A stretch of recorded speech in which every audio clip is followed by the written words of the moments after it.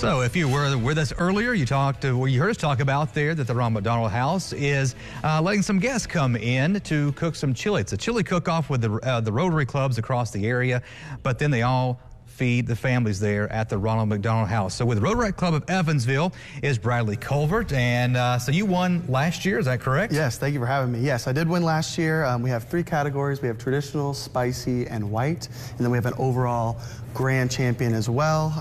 I won the traditional and then the overall grand champion last year. All right, so let's talk about your recipe. Is there just an easy thing to put together? Yeah, I mean, I was gonna, thinking about doing some authentic, make it, puff it up a little bit, but honestly, it's really easy. It's simple. It's a little dump recipe. It's my wife's recipe.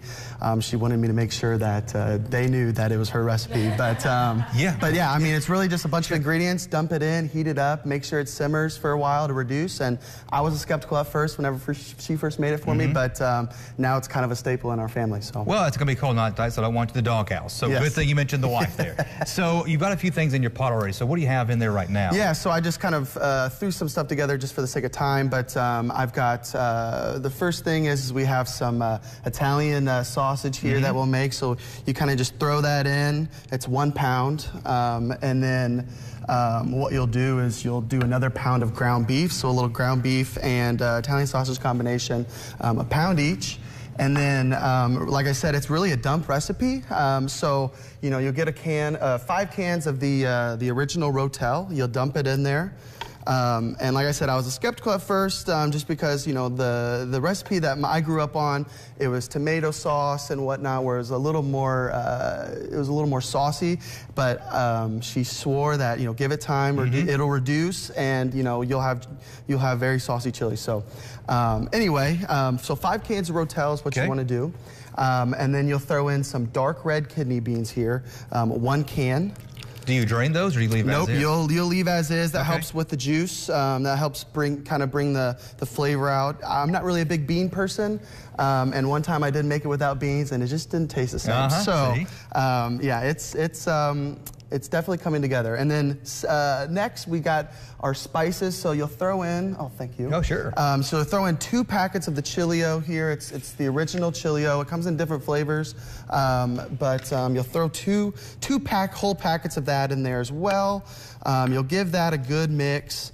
And like I said, it'll come together once it simmers, so if it doesn't look like it's anything special right now, I promise you. Just give it some time. Yeah, absolutely. So what you'll do is you'll give that a nice stir, you'll let that come to a boil, and then a nice simmer, and then you'll move on to your spices here. Okay, so what do you have spice-wise? So spice-wise, we have some garlic powder as well, so you'll dump that in about a teaspoon or to taste. And then next we got a little bit of basil as well. So really? Basil in there, throw in some basil. Okay. And then you'll throw 3 bay leaves in.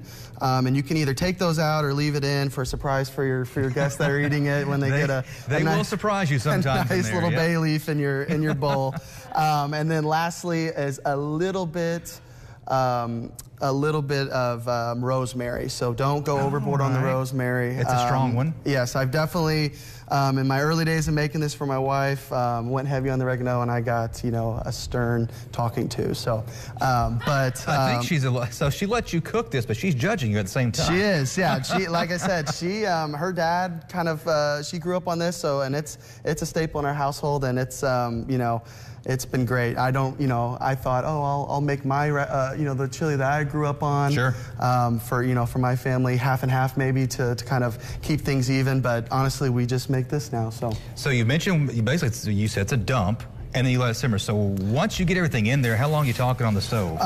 Simmer on low. You can either keep it covered or not to kind of keep. I know chili kind of sticks to the bottom, so you want to make sure that it doesn't stick and kind of burn. Okay. But 30 minutes. Chili's one of those things where the longer it cooks, the better it gets, and then also for the next day, the longer it sits in the refrigerator, the better it gets. So, a minimum of 30 minutes on simmer, and you should be ready to go. All right, and so this is actually the finished product right here. So we'll kind of smooth it off the side because I don't want to spill anything. But there's the finished product there, and then you're right. That's a big change from letting it simmer for a while, let everything come together. I mean, this looks great. So I'm going to dig in here really quick and try out this chili. It's got a little kick, but I'm also might be a little wuss when it comes to this. You are correct. that has a kick to it. Are you entering the spicy contest? So the funny story is last year I originally entered into the spice, and then my buddy who entered in traditional brought his chili, and we both kind of gave a little taste test because he said, I think this is pretty spicy. Yep. And me and another guy took a bite, and we both were on fire. And so we swapped places at the last second, and that actually won the spicy category last year, and they nicknamed it the flamethrower. I think Ron actually is the one who nicknamed it the flamethrower, so it had some kick. All right, well, thanks, Bradley. Really appreciate it. This is very good chili, and he has given me the recipe. I will give it to you because it is award-winning. I'll have it for you later today on TriStatehomepage.com. Ron's forecast for you up next.